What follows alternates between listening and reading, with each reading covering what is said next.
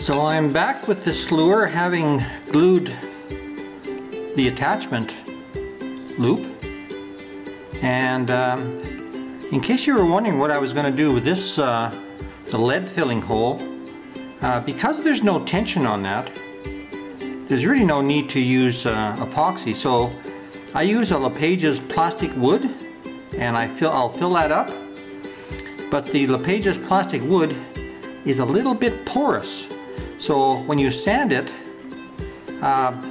it leaves a few tiny little holes that show up later on in the painting process. So I have another Elmer's filler that I use. It's much finer, and I'll put a small layer on top of the plastic wood, and then you get something that looks like this, which is just absolutely perfect. You cannot see that hole. That lead hole is gone. Here's a second hook just to prove my point. After a while, I can't even tell where the holes are. So now this part of the video is going to be concerning rather the tip here, and I want to give this guy a nose job. So the purpose of this is to stick epoxy down in this little end hole here, and it will go also around here as well, and then sand it off. And here's what it looks like after. So this is one lure. Not every lure is identical. It depends on how you sand this tip. The beauty of custom lures is everyone's got its own personality. Everyone's a little tiny bit different. I try to make them the same, but you know what? I get close. So here's another lure that I made. This is a pink one. You can see it's a little bit wider. I've been doing this on a lot of lures. Here's another lure that I made, and you can see this one has a more pointed nose on it.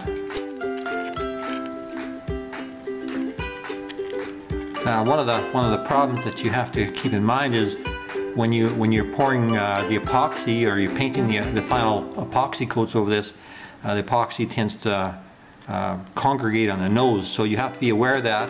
And during the drying of the epoxy, or the hardening rather, you tend to take your brush and you sweep that away so that doesn't happen. This one has a bit of a bulge, but it still works just fine.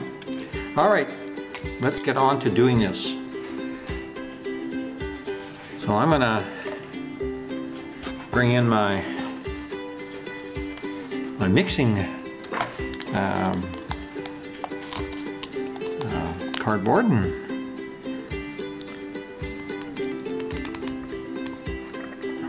I'm going to put a little bit more than I would normally, and the reason I do that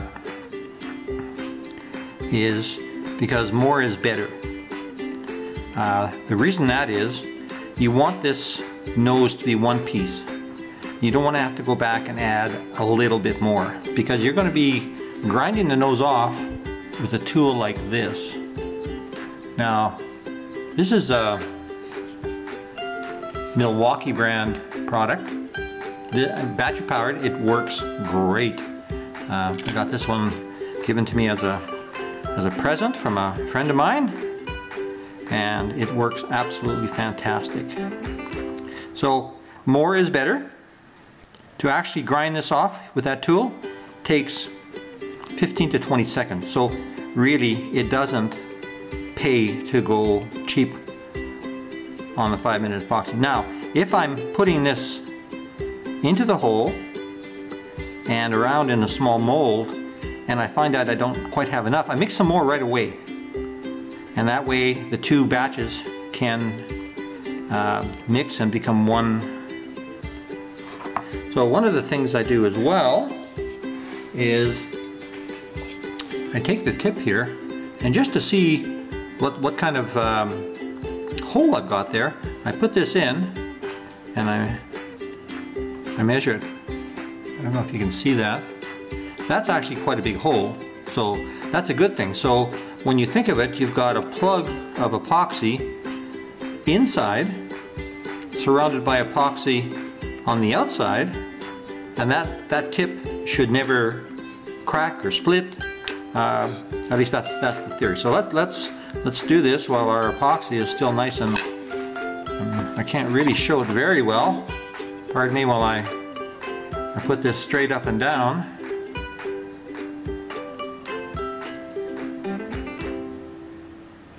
So you can see I put epoxy inside, filled it up as best I can, and then I put a piece of tape on it, kind of like so. You gotta have enough room there to add more. So this is going to form a mold. See, I've got that little mold. Now I'm going to put epoxy in the front of the lure, and it'll connect with the other epoxy that I just put in.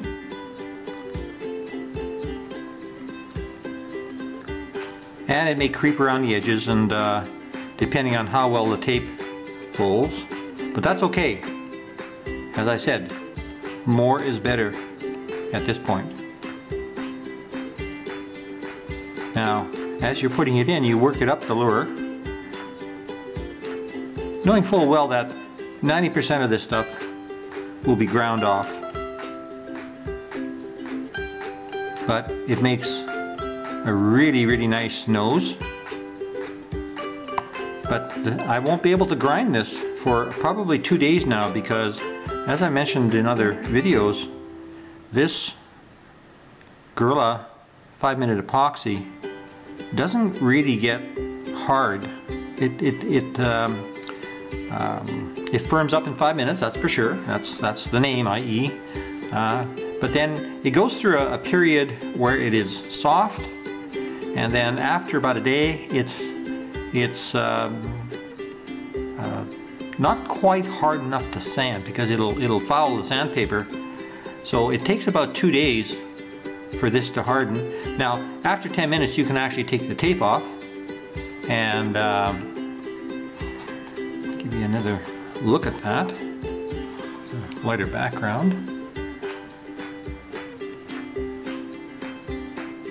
And really, all you do is you hang it up by the front loop, and it balances very nicely, and you're pretty much done. It's relatively simple. Now, when you're grinding, that's a little bit different. You've got to be careful. You grind very slowly, very carefully, and your object is to not make a sharp tip, because that's going to get certainly blunted, and of course the paint on top of it will blunt. So again, it's to make a tip that more looks like this from the top, and this from the side and bottom. I've been making these tips for 3 or 4 years, and I've had one break, but I found out that one I had actually added a second bit of epoxy. So it's epoxy sticking to epoxy, and the first epoxy had already hardened. Found out not a good idea. So I won't be doing that again. Okay, so that pretty much finishes off this video. We're going to come back and in 2 days, and we're going to start grinding this. It's going to be a bit tough to show, because you've got to have your hands very close to your chest to control that sandpaper that's spinning so fast. But we'll give you an idea what it looks like, and then after we do the rough grinding with that tool, then I'll show you how to finish it off with hand sanding, because it's really hand sanding that makes the difference.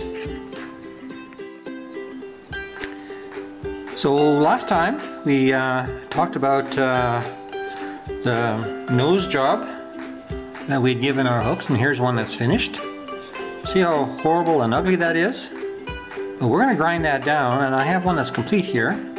We also talked about pouring 5-minute epoxy everywhere that the stainless steel comes through. So there's this hole, there's this hole, and of course and the tail hole. Now the tail hole is a little bit different. I like to make that tail, the 5-minute epoxy, a little bit taller on there, just trying to give it a little bit more strength. And I usually don't sand that tail loop at all. So it usually turns out pretty nice without sanding. Here's another one. That's my perfect. And what I might do is I might put that 5-minute epoxy on, and depending how thick it is, if it wants to drip off, I may just spin it a little bit. And of course 5-minute epoxy will harden in 5 minutes. So after 5 minutes of spinning, this is probably my perfect tail loop. Kind of raised in the middle, and it's got lots of material there, and of course it dribbles all the way down here, maybe down here as far as this. So this is that second lure that I started originally with the series of videos, and I wanted to show you what has happened now. So this hole, remember this is the what it looked like with this filler. This is the filler that I like. It's solvent based and it dries extremely hard, but it is a little tiny bit porous. So as a cover coat to that, I use this Elmer's wood filler. This happens to be white. It comes in white and wood colored. Well, if you put the filler wood color on it, you can't see it. So white helps me find out where I have the stuff and where I need to sand. So if you notice right here, I don't know if the camera can pick this up, you can see the plastic wood, the Lepages Plastic Wood in the background, and you can see little dots of white. That's where the Elmer's filled in some of the porous holes. All right, so now as we look at the various loops, you can see white over top of the epoxy, and that's been sanded and filled with the Elmer's. And then I use a variety of tools to finish off that hole. One of them I use a hard paperback sandpaper. This is actually the sandpaper from belt sanders, and it's nice and stiff. You don't have to put a little block of wood behind it to make it straight. And I use this up to 120 grit. Anything beyond 150, 220, 300, I use the standard paper that you get from Home Depot. But for the hard stuff like the 80 grit, this is just great because it's very stiff and you don't have to add that little piece of wood behind there. Well, you can see this guy, he's been sanded. I also use the razor knife to get in there and poke out material that I don't want. And also I use these little files. These little files are great for getting in there. A variety of files. This little square file here is just amazing because it's nice and small, has a very fine tip, and you can get in right in there. Now you gotta be careful with these files. They can make a lot of scratches, so go carefully. So here's the same style of hole. This is the belly loop now. Now you can probably see some dark spots like right here, and you might say, well, that's a hole. Well, no, that's actually the 5-minute epoxy poking through here and here. And again, I use this knife to get in there real close, and I pick out all the excess stuff. I really like lures with a very, very nice loop. That is just something that I have always liked to do. It takes time, there's no doubt about that. But that's what I like to do. So now we're going to look at a little bit closer at the nose. Okay, so here's that ugly nose that comes out of the nose job using the tape around it. What I do is I use a product or a piece of equipment like this, it's called it's a Milwaukee. It's like a Dremel tool.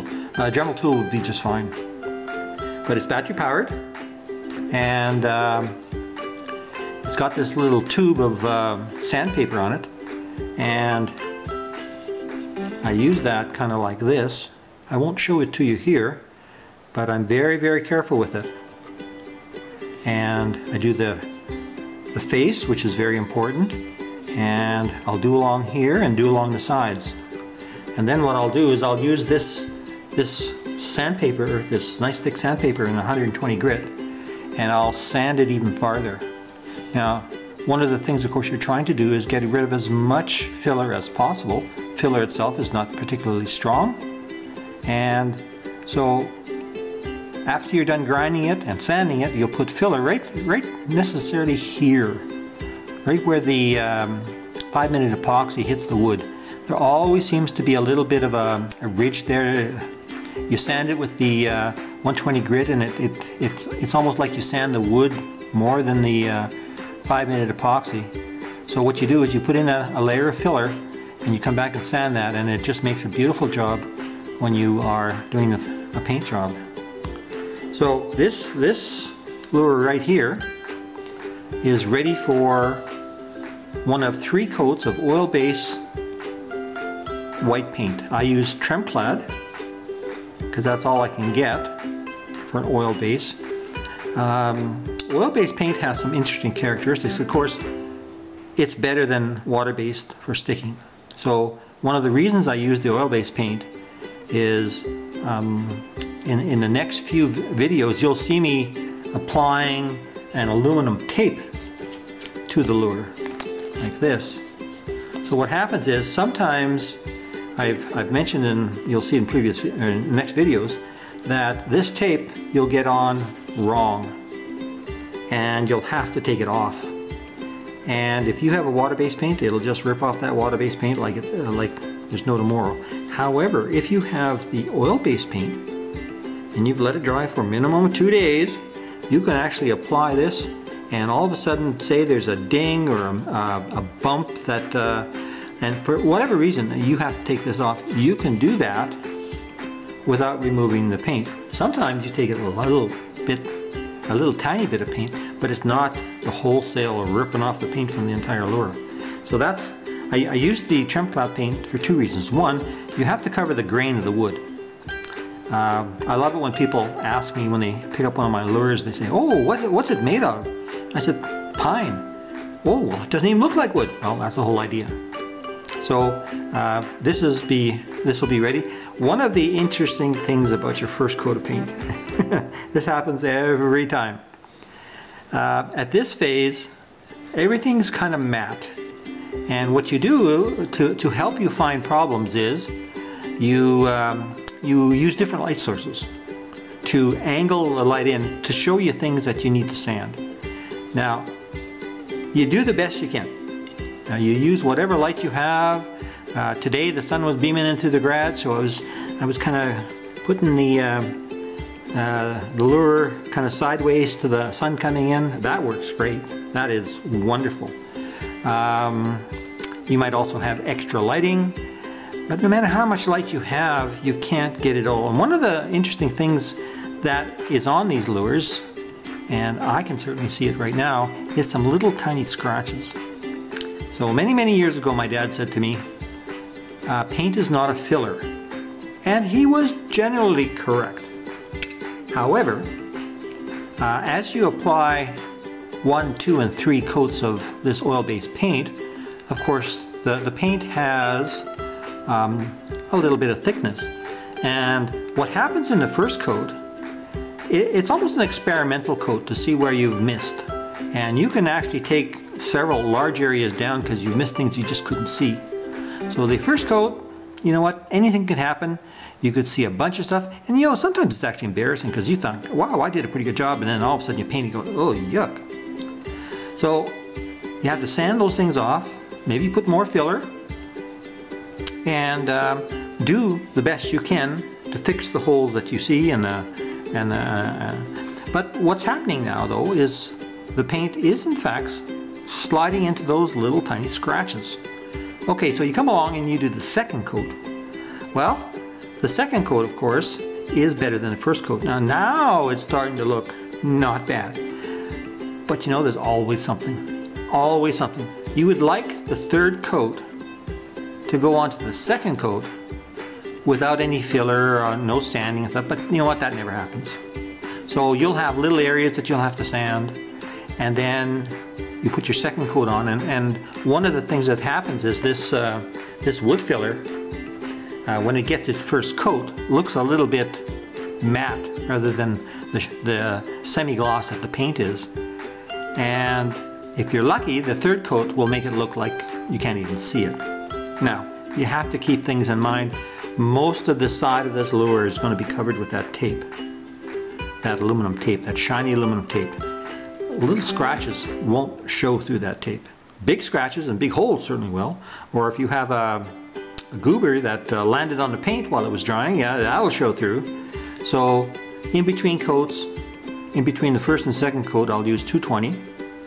And in between the second and third coat, this is your last crack at it now, I'll use 300 to 400 grit.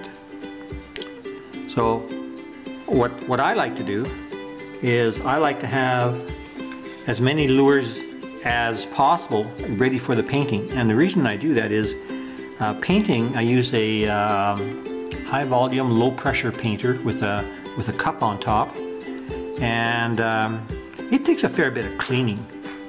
If you want this kind of equipment to last and be ready for you the next time you want to use it, you got to clean it. So it seems silly to take one lure, paint it one coat, clean it. 2 days later, come along, maybe give this one a second coat, give this one the first coat, and it's just a lot of cleaning. And of course, it uses thinner to clean the spray gun, so it's not a, well, I don't think it's a good idea. I try to do as much as I can. I might have 10 or 12 hooks that I kind of save, and then I'll paint them all at once. I wanted to point out one other thing here, just a little fact here, that remember when we were doing the lead and I covered up the eyes with the tape? Notice how the lead does actually poke through. Neither of these eyes will need that lead to be drilled out because it's actually below the rest of the wood. This one has nothing at all in it, nor does this one. Not sure why. I think by the time the lead got there, it was obviously cold enough. It hit the air and said, I'm done. So, as I mentioned previously, this was a target weight of 400 grams, and turned out to be 407. I was trying to do the same thing for this one, but there are some possible errors, and this one is about 380 grams. So not quite the same weight, and all the matter that is the heavier lure will be a little bit lower in the water, and I'm talking a little, maybe a couple more feet, that's about it. This design, because it has so much action, it actually forces the lure up off the, I wouldn't say the bottom, but up in the water column, just because of the drag. And some other lures that I have that don't have as much action, they go quite a bit deeper. So it doesn't make this the perfect lure, but it certainly makes it a very, very good lure. And in fact, this is the best lure I've ever made. I love this lure. And of course, it comes in various sizes, and some of my other videos are about the 8-inch version, putting scales on it. So you can see this one is, roughly 400 grams. This one is about 250. This one is castable. And one of the things we're going to talk about a little bit later is why the smaller lures are something you should consider. And it's about castability. I can cast the 6-inch, I can cast the 8-inch, but I can't cast this guy. So when you're on one of these long fishing trips, you'll have more time to cast stuff for Wahoo than you will to troll stuff. So anyway, we'll get into that a little bit later, closer when we finish the paint.